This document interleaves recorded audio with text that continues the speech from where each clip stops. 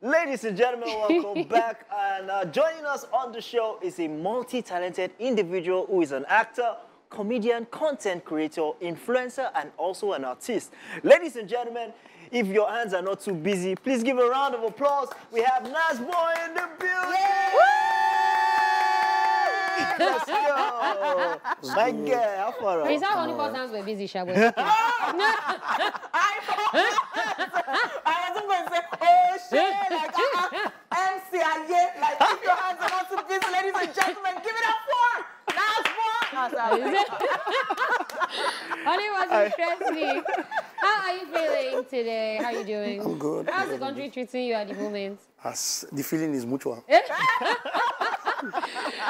Oh my word. All right, so I feel like this period is like content for you as well at the end of the day, right? Or no? We're just too frustrated to create content. So I get like not moving to everything is not moving smoothly. So yeah. But when I saw that your video came out, I did not think that everything was not moving smoothly for you.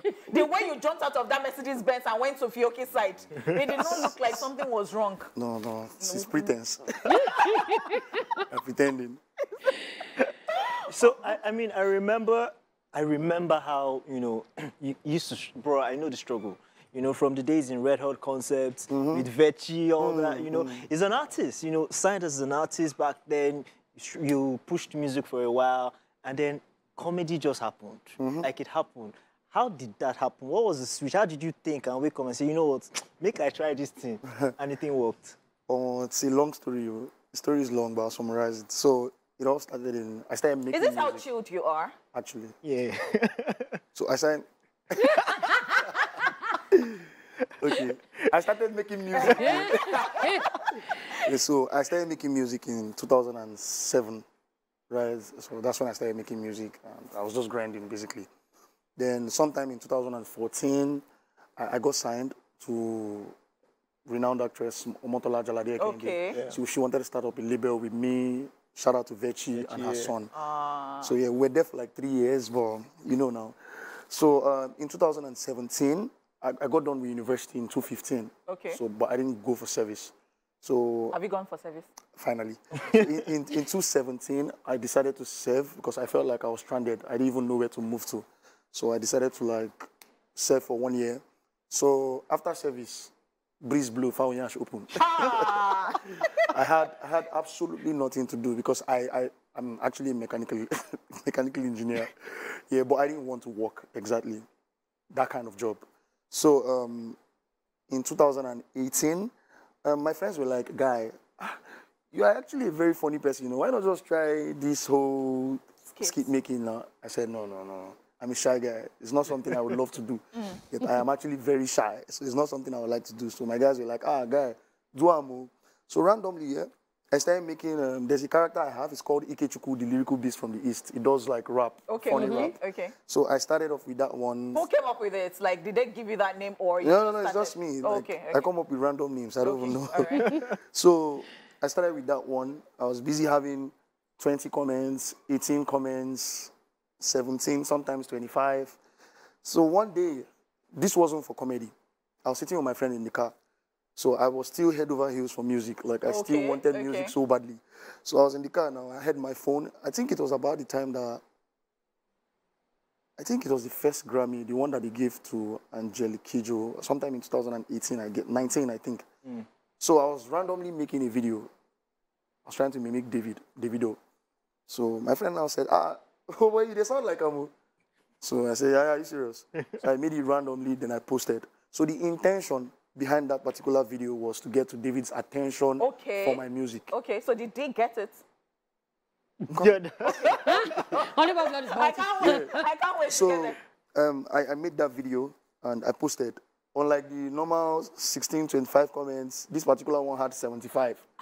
And I saw that a blog carried the video. I'm like, what's in the really happen? Just I don't with this voice. So randomly again, I made another 115 comments. I was keeping tabs. You're making a headway. You get, so other blogs were still doing their thing. All of a sudden, then I started making, in between, I was making random videos, like random funny videos. Luckily, one very good day, I just got a post from Tunde Not. First post, that same day, second post, that same day, third post. In a day, I already had like 14K followers from like 1,000 plus. I'm like, wait, this is not a serious. So I am more consistent, small. So I started making more videos. Then at some point, I decided to give up on music. Not like give up. So at that time too, I was even doing photography. Yeah. So, since music was becoming really tiring, and I really wanted to be in the entertainment space, so I had to do something that I know that I can still be in this space, but I can be making money from. So I decided to study photography for like a year. Then I started making small money off photography. I wasn't broke anymore. And after then, I decided to move fully. I used to come to Lagos like regularly. I stay in Port Harcourt actually. I used to stay in Port Harcourt. So then I decided to like move fully into Lagos, and the journey began. At some point, I didn't want people to get tired of the whole Davido character. So I decided to switch, make some other videos, and then in between, I met Davido, and the rest What was meeting Davido like with, like, that was your initial aim, right? And then eventually it happened. So what was it like? How did it happen? How did it happen? And what was it like? Okay, so in my videos, I was always speaking on Peruzzi. Yes. Right. I remember. So Peruzzi was the first person that I linked up with Peruzzi first. After I saw Peruzzi, the whole internet, Nasboi and Peruzzi, hey, Peruzzi, don't meet this guy. So finally, David was like, bring this guy, come to my house the next day, bring and come. The next day, went to David's house, a lot of crews, made videos, happy moments. And then everything became really sweet. But then I didn't want to tell him about my music because I felt like telling David about my music at that point would look stupid. Like, guy, comedian, what are you supposed to music? Rest. You get But now, do you know that Tunde Ednos, when he posted your, this one that you have out, Loverboy? Yeah. Yeah, so he said that, Davido should just jump on this. Case closed. So, so me, I am thinking that something will happen. I mean, fingers crossed. If it happens, it happens. But then I am just dishing out music. Like, this is not a time for it has to be David on it. No, I'm just going to keep dishing out amazing songs, and if it happens, it happens. Yes. Loverboy by the one and only Nasboi. Welcome back to the show. Of course, it is still A-Splash, and we have multi-talented Nasboi with us, obviously. So, I mean, the way you ran out of that car, I still say it cannot like it is a mutual thing that is happening to all of us in this community. It's excitement. It's excitement. It's good. All right, so let's talk about your music career. I mean, we've been talking about comedy and all that. By the way, you're just so silly. Because who was that naive? Let me go and find, and then you brought minus. Like, He's all about his business. I'm not having English. Typical Igbo boy, that is what they do. But then, I mean, let's talk about music, Loverboy. I mean, what are the plans? Because when are we expecting the video? What is it going to look like? Do you have like other body of works that you have done? And then who are the people that you're collaborating with? Okay, so there's going to be an EP, right? EP of about 6 songs. There's going to be a single pretty soon. I'm going to feature someone, but it's a secret yet. More songs, basically. I'm going to have a video for Loverboy sometime in March. Okay. Like very soon, in about 2-3 weeks. There's going to be a video. That's basically it, though. And I'll still put out skits, so don't cry. I was about to ask, because I'm like, it's like photography you want to learn has been sidelined one corner somehow. So I'm still going to make videos. Okay. So the thing is, people don't understand that it is not really easy to create skits. Yeah. It is No, very... I know, I agree, because one TikTok I feel like you are inside the space, so you can still understand. So 5 hours, something like sometimes I randomly stay at home without having an idea, and I see people saying, "You said drop video now. You could drop I was going to ask you about that, because people talk about your creativity and they're like, you know what, Nasboi's creative videos are not just, it doesn't just make you laugh, but it's intellectual. You know, say you go watch some kind of videos, your IQ go drop. You know, but this one, they always make sense. No, I know they're plenty. IQ go just drop. So what's your creative process like? And I see that you also imbibe a lot of other characters. The Igbo, the Calabar man, all that. So what's your creative process like? So to be very sincere, I don't think I have like it's not like I have a strategy. I just understand this whole business. I understand that you have to be really unique to stand out. Understand? So that's what I'm trying to do. I just try to stay very unique. Yeah. Lucky me, I have the prowess for exploring characters. So lucky me. So don't be like, say, I too bad.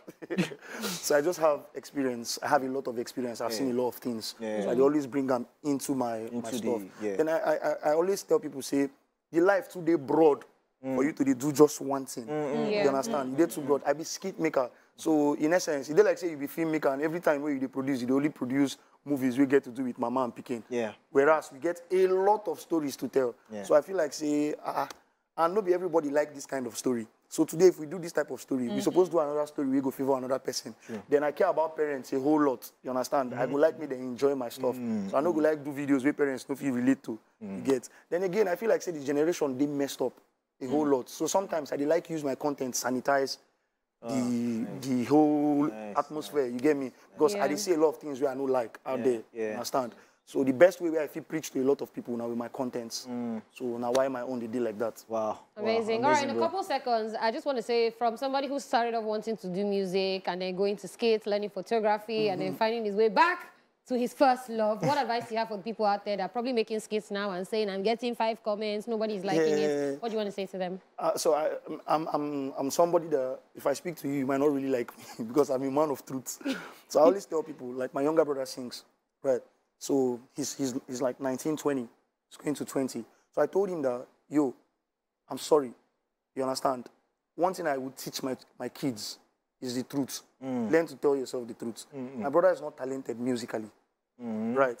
Yeah. So, but now, I am a godsend to you. You understand? I did a skit called Busy P. I don't know if you ever saw a video, I and Sydney. So it was about me following my dream. So this generation, we they call anything where we like dream. Anything where we like, we they call them dream. You understand? So I did that skit, and the skit, I been the rap. Right? So when I been the rap, I work. You understand? But I kept telling myself that I was going to make it. Yeah. First year, the past, second year, the past. I refused to do any other thing apart from rap. You get? Inside that rap, I became 30-something. You understand? So it's a true life story with a lot of my friends. I know a lot of them where we start music together. You understand? If you remember, it's just that I did mine late because I had my best friend Kelvin, and I had my dad. My dad used to always tell me when I was little, go and learn handwork. Like my father was screaming it every day. You understand? Go and learn handwork. He sent me to school, good schools. You understand? But go and learn handwork. The thing they try to talk, we say, don't put all your eggs. Don't put your eggs in one basket. Don't put your eggs in one basket. Explore. You understand? I did tell people, say, for this life, talent will not feed you. You understand? Well, we don't have enough time. We are dropping nuggets.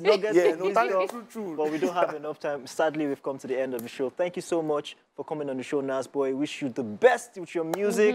We want to hear it. We're going to stream it.